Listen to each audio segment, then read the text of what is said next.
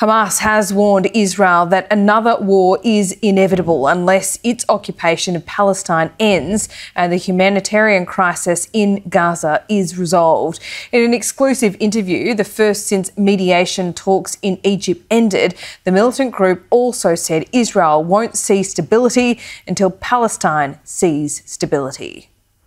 Most Palestinians have never left Gaza because they're not allowed to.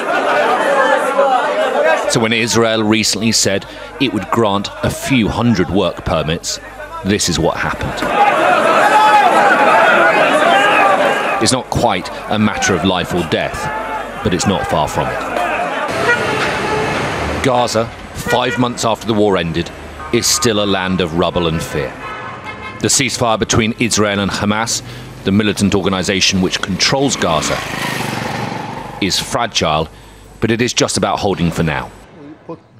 But in their first interview since mediation talks in Egypt ended, Hamas has told Sky News that they will continue to fight Israel. We can defeat Israel. We can target Israel. I think we target Israel many times. Okay, we can kill. They can come and destroy everything. But in the same time, Israel will never see the stability unless the Palestinians get their stability. Right now, the chances of a lasting truce seem pretty small.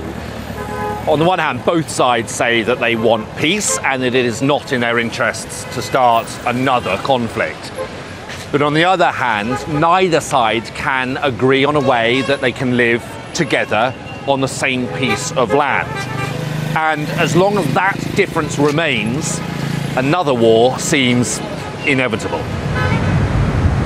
For now, life in Gaza has returned to its unique version of normality. They know it might not last long.